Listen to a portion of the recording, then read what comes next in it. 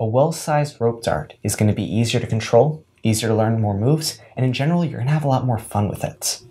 If you don't know how to size yourself for a rope dart, here's how.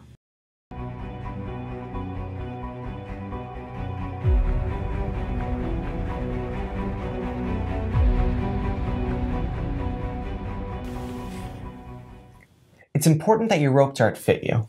If your rope is too short, you may not have enough slack to do the moves that you're interested in.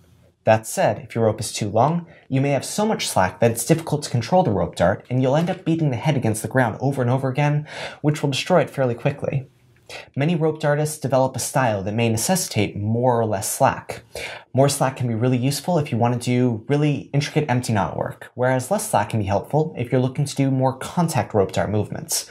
It's all about finding a style that works for you, and if that style necessitates more or less rope, making sure your rope dart fits your style.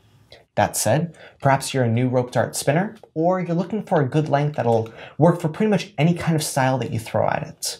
In that case, there's a really easy way to measure yourself to make sure that the rope dart is going to fit you. What you'll want to do is first measure your wingspan, which, when your arms are fully outstretched, is the distance from fingertip to fingertip.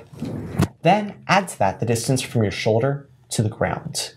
For me, that's 10 feet 2 inches, and so I would say that my overall length for my rope dart is 10 feet 2 inches. When I say overall length, I mean from the tip of the head all the way to where it connects to my wrist. In this case, I've got a slip knot tied around my wrist. Now, many people don't happen to have a tape measure handy, or don't know this length, the distance of their wingspan plus shoulder to the ground. But you do know your height, and assuming you're relatively average proportioned, there's a really easy way to use your height to estimate your rope dart length. What you'll want to do is take your height, double it, and subtract 1 foot.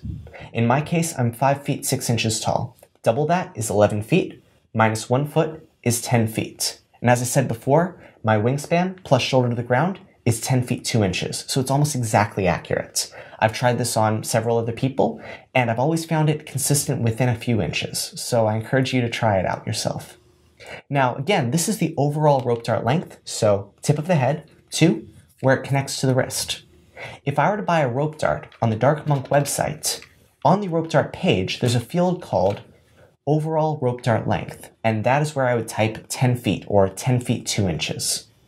That said, let's just assume I already have a head, already have swivels and quick links and chain and everything else I might need except the rope, and all I want to do is order some dragon rope off of the Dark Monk website. I would take my overall desired rope dart length and add 2 feet. Those extra 2 feet give me the rope I need for whatever knots that I need to connect the rope to swivels, chain, quick links, etc. And whatever rope I'll need for either the slip knot or perhaps a monkey fist or some kind of knobbly knot that I might hold in my hand if you prefer that style. So, whereas before I wanted an overall rope dart length of 10 feet or 10 feet 2 inches, if all I wanted to buy was the rope, I would buy 12 feet or 12 feet 2 inches. I hope you found this helpful, and I encourage you to keep on spinning. Thank you.